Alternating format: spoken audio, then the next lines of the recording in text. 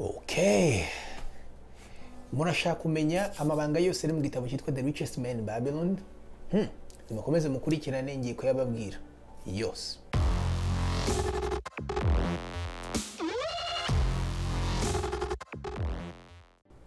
Nongeye kubasuza AbaVIP. Rero tukaba tongeye kubaha ikaze mu kiganiro cya Legacy Show, ikiganiro cyanyu cyo kungurana ubwenge, tugana twiga mu bintu bitandukanye bijyanye n'ubwenge bwa buri munsi, business ndetse na entrepreneurship. Niba rero ubwa mbere urebye kino kiganiro, ntwibagirwe gusubscribinga, hanyuma ukore no kuri notification kugira ngo tujye duhora ureba video zacu. Uyu munsi rero turazaganira ku gitabo cyitwa The Richest Man in Babylon. Ni igitabo cyakunzwe cyane, abantu benshi bakomeye kuri si ndetse bateye n'imbere bakoresheje bize bakuyemo amasomo. Icyo gitabo ni igitabo kinini, ariko uyu munsi turaza kukiba kuri resume, tubakuramo amasomo yose arimo, tuyabagezeho mu minota iri munsi y'iminota 12. Nituza nyuma y'ikiganiro kirangira uraza kuba umeze nk'umuntu wagisomye. Amasomo yose arimo turaza kuyabagezaho, hanyuma tubosheho kungurana ubwenge. Isomo rero rya mbere muri kino gitabo cya The Richest Man in Babylon cyanditswe na George S. Clason ni isomo ryitwa ngo Pay Yourself First. Mu yandi magambo ngo iyishyure bwa mbere. Nuhembwa, reka dubishire nko mu rugero, nuhembwa $1,000 nko ku kwezi cyangwa se buri byumweru bibiri, mbere yuko utangira kugenda uyakuramo ibintu byose ukeneye, banza ufate $100. 1/10 niko kino gitabo kivuga, 1/10 cy'amafaranga yawe ugishire ku ruhande ucyandike izina ryawe. Ayo urihembye. Nuvuga ngo nubwo uhembwe n'umukoresha wawe, ariko nawe ihembe. Uyafate uyashira ahantu ku ruhande, ayo yandikeho wowe. Hanyuma ukoresha $900 muri biriya bindi bisigaye. Ayo mafaranga rero washize ku ruhande wanditseho izina ryawe, muri kino gitabo akaba yigisha yuko wayashira muri saving account, ukaba wayashira ahantu ya savinga. Nkaba nabagira inama yuko mwashira muri money market, kuko money market yaba ari saving account iguhana interest buri kwezi, aho kugira ngo uyishiremo ntigire icyo kungukira, ahubwo ukaba washira muri money market. Ikindi kintu navuga rero nuko ayo mafaranga washize izina ryawe, ikindi gice cyayo urainvestinga.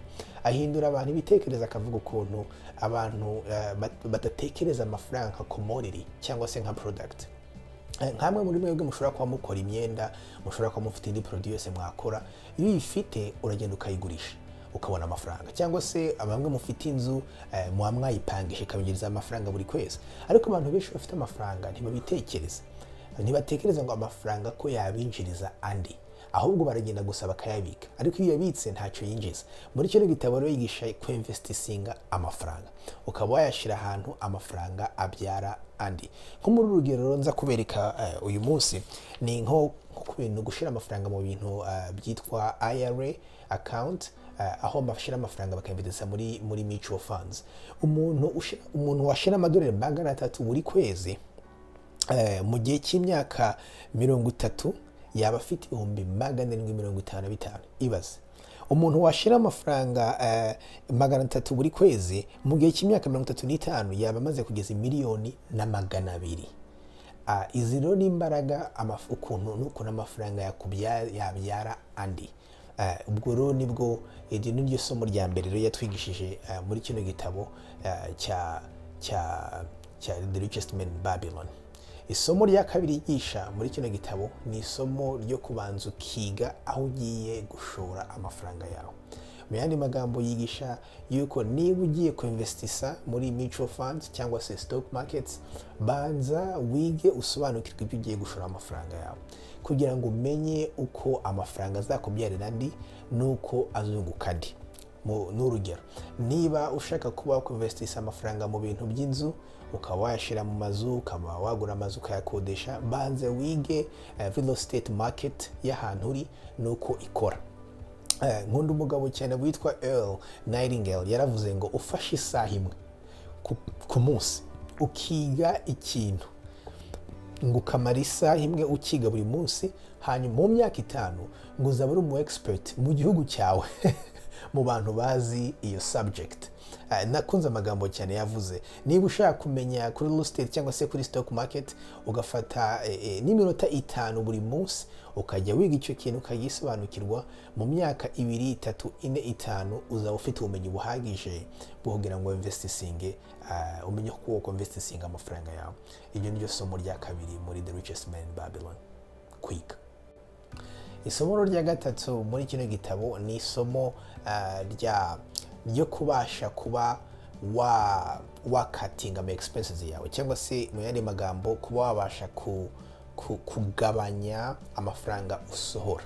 Ibyo rero bikora mu buhe buryo? Ibyo bikora mu buryo bwo kugenda ukara mu buzima bwawe bya bintu utaha amafaranga bitari ngombwa, hanyuma ukaba wabasha kubikora mu buzima bwawe. Ni isomo hano avugamo aryita delayed gratification. Mu yandi magambo icyo ushatse kuvuga ni ukuba hari ibintu bimwe na bimwe wifuza biguha umunezero ubunonaha, ariko wakura mu buzima bwawe uwo munezero wagira ngo ubone ubunonaha, aho ukazawubona mu gihe kizaza. Reka mbereke nk'urugero, kuko ibyo ntiwabikora utabasha kubaho mu buryo bwa budget, udafite budget ugenderaho. Icyo nacyo ni ikindi kintu kino gitabo cyigisha, kuba ufite budget buri kwezi uko winjiza amafaranga nayo usohora. Reka turebe nk'ubu ngubu muri iyi budget, tuvuge nk'uyu muntu winjiza $3,000 by'amadolari buri kwezi. Ni ukuvuga ngo ashobora kuba akorera $3,800 cyangwa 4, ariko anetinga $3,000 yarishe imisoro ndetse n'ibindi byose. Muri $3,000 reka turebe noneho amafaranga asohora buri kwezi. Tuvuge ko asohora $400 kuri rent cyangwa se kuri mortgage, kwishyura inzu cyangwa se ku ideni rya banki ku nzu. Reka tubone ko we byibuze yishyura $400 y'ideni ry'imodoka. Reka tuvuge yuko asohora $300. Reka tuvuge yuko izi ngizi zose mubona ari expenses ze, harimo assurance, harimo telefone, harimo amazi n'amatara, harimo ibintu bishobora kuba bya entertainment. Turashiramo ibintu nka internet, ibintu nka televiziyo, ama Netflix. Reka tujye ku bintu by'ama loans, tuvuge nk'umuntu waba ufite telefone ariho arishyura, cyangwa se televiziyo ariho arishyura, cyangwa se intebe zo mu nzu ariho arishyura buhoro buhoro. Reka tujye ku bintu bishobora kuba bindi nko kurya hanze. Amafaranga tuvuge ko uyu muntu amafaranga arya hanze ari $150. Reka tuvuge ku bindi bintu bishobora kuba bitandukanye twakwita miscellaneous. Tuvuge yuko agenda muri miscellaneous ze harimo ibintu kugura imyenda hariya na hariya, gukora online shopping. Reka tuvuge ko ari $50 buri kwezi. Hanyuma reka dushiremo na charity. Charity ni amafaranga ushobora kuba utanga uha abantu batandukanye wabufasha, cyangwa se wabunatwerera mu makwe no mu bintu bitandukanye. Tuvuge ko ari $150. Icyo gihe rero iyo umaze kwandika ibintu byose hamwe, nuko bakora budget y'amafaranga usohora buri kwezi mu tuntu twose dutandukanye, urayateranya. Nko muri urugero murabona yuko uyu muntu asohora $360 ku kwezi, inyamara yinjiza $3,000. Yinjiza 3 agasohora $360. Uyu muntu niyo mpamvu azabaho paycheck to paycheck. Mu yandi magambo amafaranga hembwe arashira, agashira ategereje andi agomba kuza vuba vuba. Mu yandi magambo rero kino gitabo cyigisha kuba wagenda ugakora budget, hanyuma ukabasha kuba wabasha kwiyima ubunonaha kugira ngo ubashe kuzatera imbere mu gihe kizaza. Donc ntiwibe ejo hawe hazaza ushaka kuryoherwa uyu munsi, ahubwo iyi mu bunonaha kugira ngo ejo uzabeho neza, cyangwa se ejo uzasigire umurage abukunda ndetse n'abawe. None reka turebe ko kuri budget, dusuye kuri budget, tuvuze yuko nko ku nzu wava ku nzu $400 ukajya mu nzu $1,100. Byibuze uvuye muri quartier ihenze ukajya mu yindi, cyangwa se ukagabanya ukajya mu nzu ihendutse. Reka tuvuge yuko aho kugira ngo ufate imodoka hari ya $400 wafatiye $200. Reka no tumanuke turebe yuko ushobora kuba hano kuri entertainment wareka ibintu bimwe na bimwe ukaba wasigarana 50, ukaba wakomeza ukishyura 50. Reka no tugena hano ku madeni, amadeni amwe namwe rwose uyaretse ukayakora mu buzima bwawe, aha naho wabusevinze $150. Reka no tugena hano nko hano ku kurya hanze ubigabanisha kubivana ku 150 ukabishira kuri 50. Ibyo ukabikora mu buryo bwo kuba watwara ibiryo ku kazi ukabitekera, cyangwa se ukaba wagenda nagabanya ko wagenda ufata coffee mu rugo ku kazi, cyangwa se utuntu tumwe dutandukanye. Urabona mu gukata hano hantu honyine hatanu mberetse, uyu muntu asevinze amadolari 800 mu kuba yakase gusa ku nzu, ku modoka, kuri entertainment no kukurya hanze no ku madeni y'ibintu atarakeneye. Urabona ko uyu muntu asevinze amadolari 800. Aya madolari 800 wa sevinga iyo yakobye n'inshuro 12 ni 9600 wa sevinga gusukatinze ama expenses y'ibintu bimwe na bimwe ushobora kuba ushaka ubu none hari kudakeneye. Iki gitabo kigisha gutandukanya want na needs no kuba cutting expenses ukabaho simple. Aya mafaranga waba usevinze rero buri mwaka mu 9600 yakora ibintu byinshi bitandukanye. Uyinvestishije mu ma stocks watera imbere, uyinvestishije mu kuba wagura inzu. Hano muri Amerika ushobora kugura inzu ufite 5,000 byonyine, ushobora kuba watera imbere. Iro ni isomo naryo ryigishwa muri kino gitabo, kuba wakwima uyu munsi kugira ngo uzabone ejo, cyangwa se uzasiga umurage ejo. Iri isomo muri kino gitabo no kuntu ngo amahirwe azira bariho barakora. Nuvuga ngo wa muntu uhora usubiza ibintu inyuma, procrastinating, nta mahirwe abona. Ariko wa muntu uri aho ngaho uri urakora, uri urashakisha, niwe ukubitana amahirwe. Muri kino gitabo avuga ukuntu umuntu wagiye akajya mu murima gukora, cyangwa se wagiye muri business ahura n'abandi ba businessmen, cyangwa se abandi bantu bashobora kuba bakora ibyo bintu bakora, bamufungurira inzira cyangwa se bamugeza ku bindi.